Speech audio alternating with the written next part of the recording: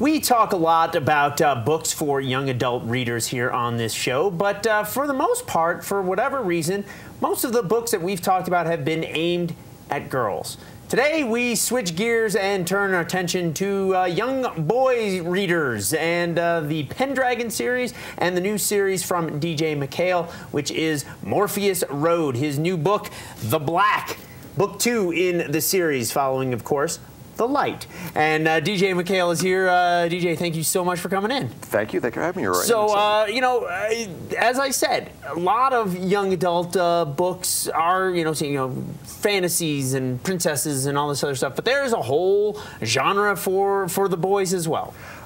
There is, and for whatever reason, I don't plan to write for boys, but what I write appeals to boys. Now, if you wanted to sell 1 billion books, you'd write for girls. Right. But everybody comes up to me and says, oh, we're so happy you write for boys because boys love your books, and I have reluctant readers, and they love your books. And I think, oh, that's really great. You know, on the noble level, that's really great. But then it's just like, yeah, but if girls like my books, I'd be selling a lot more books. But that's okay. I like appealing to boys. That's well, and you know, one of the things that you've done, especially in this book that we're talking about, is you know, the boys you have are normal, sort of everyday boys, including, you know, not even though your heroes are not the clean-cut, all-American, you know, Hardy Boy type. Not at all. What I like to write about, whether it's this or with Pendragon, I like to write about real kids. And it always bothers me when I read fantasy or whatever, where people accept whatever the weird thing is that's happening to them too easily. Like it's, you're a wizard. Oh, okay, fine, fine. But I like to write real kids. Speaking of selling a billion right. books. Yeah, maybe I should have done that. I like it when readers can see themselves in the characters with all their flaws and what they're really like, and that they'll care about these kids even if they never get involved in whatever the larger-than-life thing is. So therefore, when they care about these characters and then they get involved with the larger-than-life thing, then they're with them on the adventure. And that's, I always write that way, because I want my readers to be playing along, so to speak, and to say, what would I do if I was faced with this? And sometimes they agree with the characters, sometimes they don't, sometimes they'll jump ahead, sometimes they'll jump behind. But it's that kind of interactive reading that I love to try to attain that. And you know, why did you choose to focus your attention on sort of this middle teen reader? You know, obviously there are plenty of adults who read these books as well. Yeah. But you know, for much of your career, you've actually written stuff, whether it's TV series or movies of the week or these books that are aimed at this sort of the teen crowd. Well, see, you're assuming I aimed. I just write what I like, and you've just you're Peter Pan. You've never grown up. Well, maybe it's or at least intellectually anyway. But I write what I think are good stories, and that happens to be the crowd that is attracted to it. When people have you tried to sort of get out and say, oh, I'm going to write something a little more serious? I have with TV. I have. I've written a couple of primetime shows and gotten pilot deals and whatnot. And for whatever reason, it just doesn't have the same resonance as this audience. So it's kind of like water seeking its level. It's like, these are my peeps. It's that, and it's not just because of their age, it's because of their sense of fun and adventure. There isn't a day that goes by that I don't get at least one email that says, Dear DJ, I'm 48 years old and I'm a truck driver from so-and-so and I love your books. I'm a big hit with long-distance truck drivers.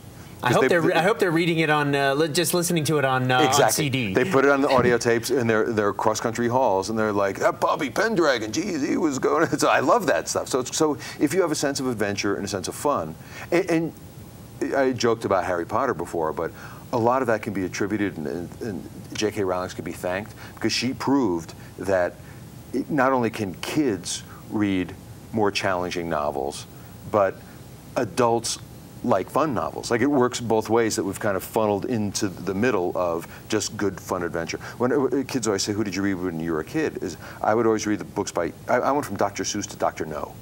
So there was no middle grade there. So I read all of Ian Fleming's books which are adult books, James Bond, and I read Alistair MacLean books. So did I. I mean, great event, and there's not much difference between Pendragon and an Alistair MacLean story when it comes down to it. Novels today are a little bit, adult novels are a little bit edgier today, and I don't go in that area, but if we talk about the pure adventure, the excitement, the mystery, the sleuthing, it's all the same as Ian Fleming and Alistair MacLean. All right. Well, let's talk a little bit about Morpheus Road. This is, as I said, book 2 of 3. We were first introduced to these characters in the first book, The Light. The Light. You know, I don't know how much we can talk about this. You know, The Light has been out for a while, so I think we're okay to. You know, are we okay to issue maybe a spoiler? I can speak in code. Okay. And it all makes sense. All right. The light is where we live, literally. The light is the world of the living. And the story is about these two friends, Marshall and Cooper, who are best buddies, two different kinds of guys. Marshall's kind of a nerd who's an artist, and Cooper wants to party. And Cooper's always trying to get Marshall to take a chance, and Marshall's always trying to get Cooper to be safe. So they're kind of like an odd couple. And it's about how these two guys are being targeted and haunted by a malevolent spirit. The Morpheus Road itself, which is the title of the trilogy, is the road between the living and the dead. So the first book with The Light, it is a ghost story. And I love ghost stories because I love writing the mysteries of ghost stories. The second book, The Black, goes further along the Morpheus Road into where, in my world, your spirit goes right after you die.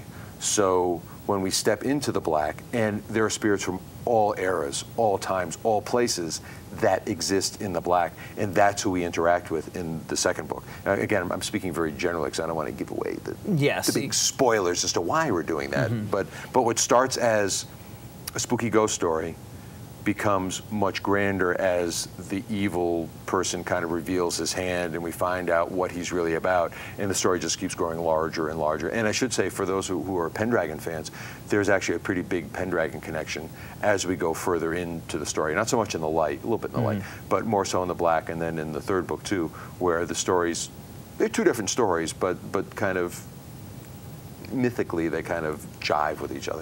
All right. Well, you know, from a technical standpoint, when you do create a fantasy world, how much do you have to plan ahead? You know, a lot of writers say, you know, I start with an idea and then I just go with it and I see where it goes.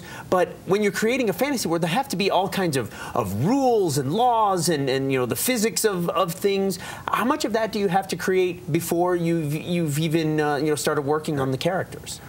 Almost all of it. I'm not one of those writers that sits down and says, once upon a time, and then let my mind, my muse take me. I can't, because my stories are so well and intricately plotted that I have to know where it's going to. Look at it this way. It's like writing, when you write a murder mystery, you have to know who done it. So that therefore you can then go back in and lay in the clues that will either direct you towards the killer or away from the killer, whatever you choose to do. So inevitably, and I'll explain with Morpheus Road, it's like I always outline my books. I outline the big arcs, and that's the most fun time for me because it's storytelling. No one's ever going to read it. I don't have to spell correctly. I could just say, he does this, he does that. No, he doesn't do that, he does this, he does that. And I arc out the whole thing, and then I'll go back and write the book. And sometimes it takes me away from the outline, so I'm not wedded to it.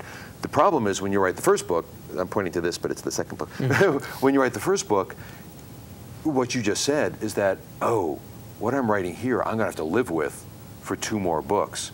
So what happens while I'm outlining the first book is I'm really outlining all 3 books. So it's like, oh, that really should go in book 2. Oh, that should go in book 3. Oh, so you kind of have to know where it's all going. And you probably don't do it with much detail as you're doing the book you're outlining, but you have to know the big arc of where it's all going. Because the last thing I want to do is sit for 4 months and write a story and hit a dead end and realize I can't have him do that because, as you said, because the rules that I set up don't make sense anymore, and I've just written 400 pages and I got to tear it all up. You know, I can't do that. So I like to answer all the big questions ahead of time. I wish George Lucas would have done the same thing. You know, he claims he knew what he was planning on for all 9 movies that he said. But there's a lot of things that happen in 1, 2, and 3 that lead to mistakes in 4, 5, and 6. That's like Lost too. Yes. It's like I had no idea. Yeah, well, because with the TV show, you're never sure if you're going to get canceled, and so you can't know. Let's throw it all into the pilot, and then wait, we have to explain this polar bear.